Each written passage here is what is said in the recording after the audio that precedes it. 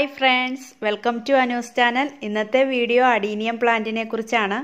Adenium പ്ലാന്റിൽ നിന്ന് seed എങ്ങനെയാണ് കളക്ട് ചെയ്യുന്നത്, വിത്തുകൾ എങ്ങനെയാണ് കളക്ട് ചെയ്യുന്നതെന്നാണ് ഈ വീഡിയോയിലൂടെ ഞാൻ നിങ്ങൾക്ക് ഷെയർ ചെയ്യുന്നത്.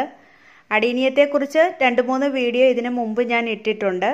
അഡീനിയത്തിൻ്റെ കെയറിനെ കുറിച്ചും പ്രൂണിങ് എങ്ങനെയാണ് ചെയ്യുന്നത്, അഡീനിയത്തിൽ ഒരുപാട് പൂക്കൾ ഉണ്ടാകാൻ കൊടുക്കേണ്ട വളങ്ങളെക്കുറിച്ചെല്ലാം വിശദമായി വീഡിയോ ഞാൻ ഇട്ടിട്ടുണ്ട്. അത് നിങ്ങൾ കാണാത്തവരാണെങ്കിൽ കാണുക. നല്ല സൂര്യപ്രകാശം ആവശ്യമുള്ള ചെടിയാണിത്. നല്ലപോലെ സൺലൈറ്റ് കിട്ടുന്ന സ്ഥലത്ത് തന്നെ വെക്കുക. ഷെയ്ഡിൽ വെച്ച് കഴിഞ്ഞാൽ ഇലകളായിരിക്കും അധികം ഉണ്ടാകുന്നത്, പൂക്കൾ കുറയും. നന വളരെ കുറച്ച് മതി. വിത്ത് മുളപ്പിച്ചും പുതിയ ചെടി വളർത്താം. അതുപോലെ തന്നെ കട്ടിങ്സ് എടുത്ത് നമുക്ക് അഡീനിയത്തിൻ്റെ പുതിയ ചെടി വളർത്തിയെടുക്കാം. ഇതേപോലെയാണ് അഡീനിയത്തിൽ വിത്തുകൾ ഉണ്ടാകുന്നത്. ഇതിപ്പോൾ 3 വർഷമായിട്ടുള്ള ചെടിയാണ്. ഇതേപോലെ 2-3 വർഷമായിട്ടുള്ള നല്ല പൂക്കൾ ഉണ്ടാകുന്ന നല്ല ഹെൽത്തി ആയിട്ടുള്ള പ്ലാന്റിലാണ് വിത്തുകൾ ഉണ്ടാകുന്നത്. പൂക്കൾ കൊഴിയുമ്പോൾ വിത്ത് അവിടെ ഫോം ആവും. എല്ലാ പൂക്കൾ കൊഴിയുമ്പോഴും വിത്തുകൾ ഉണ്ടാകണമെന്നില്ല. പോളിനേഷൻ നടന്ന പൂക്കൾ, പരാഗണം നടന്ന പൂക്കൾ കൊഴിയുമ്പോഴാണ് അവിടെ വിത്തുണ്ടാകുന്നത്.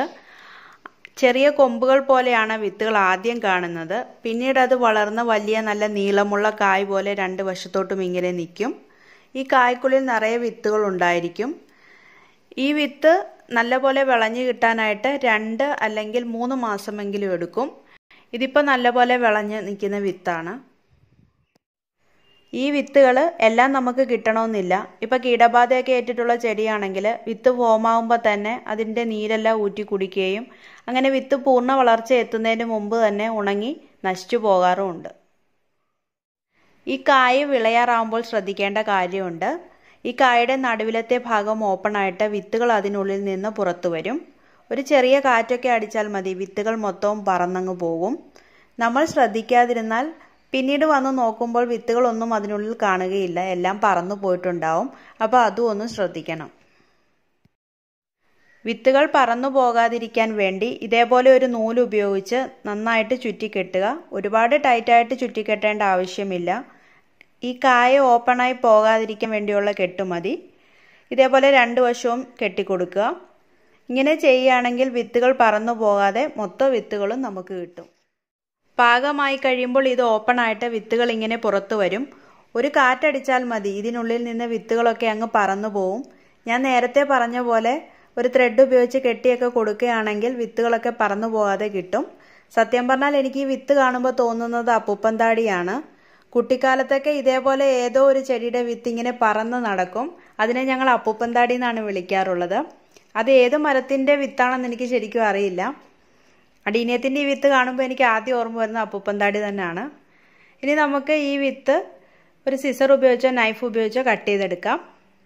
അപ്പം നമുക്കിത് കട്ട് ചെയ്യാം. ഇതേപോലെ കട്ട് ചെയ്തെടുക്കുക. കുറച്ച് വിത്തുകളൊക്കെ ഇപ്പോൾ പുറത്തോട്ട് വന്നിട്ടുണ്ട്. ഇതിനുള്ളിൽ ഒരുപാട് വിത്തുകൾ ഇങ്ങനെ അടങ്ങിയിരിക്കും. അത് നമ്മൾ പുറത്തോട്ട് എടുക്കുക. വിത്ത് എടുക്കുക. വിത്തിൻ്റെ 2 വശത്തും നാര് പോലെയുള്ള ഭാഗങ്ങളുണ്ട്, അത് നുള്ളിക്കളയുക. വളരെ സിമ്പിളാണ്. ഇതേപോലെ നുള്ളിക്കളയുക. അപ്പോൾ നമുക്ക് വിത്ത് കിട്ടും. ഇതാണ് അഡീനിയത്തിൻ്റെ വിത്ത്. വളരെ സിമ്പിളായിട്ട് ഇത് എടുക്കാവുന്നതേ ഉള്ളൂ. ഇതേപോലെ മറ്റുള്ള വിത്തുകളും എടുക്കുക. അതിൻ്റെ ആ നാര് പോലെയുള്ള ഭാഗങ്ങളെല്ലാം നുള്ളിക്കളഞ്ഞിട്ട് വിത്ത് മാറ്റിയെടുത്തിട്ടുണ്ട്. എനിക്കതിൽ നിന്ന് ഇത്രയും വിത്ത് കിട്ടി. ഇനി ഈ വിത്ത് പാകി മുളപ്പിച്ച് അഡീനിയം തൈകൾ ഉണ്ടാക്കാം. നിങ്ങളുടെ കയ്യിലും അഡീനിയം പ്ലാന്റ് ഉണ്ടെങ്കിൽ ഇതേപോലെ വിത്തുകൾ ശേഖരിക്കുക. അഡീനിയത്തിൻ്റെ ഒരുപാട് തൈകൾ നമുക്ക് ഉണ്ടാക്കിയെടുക്കാൻ പറ്റും. ട്രൈ ചെയ്ത് നോക്കുക.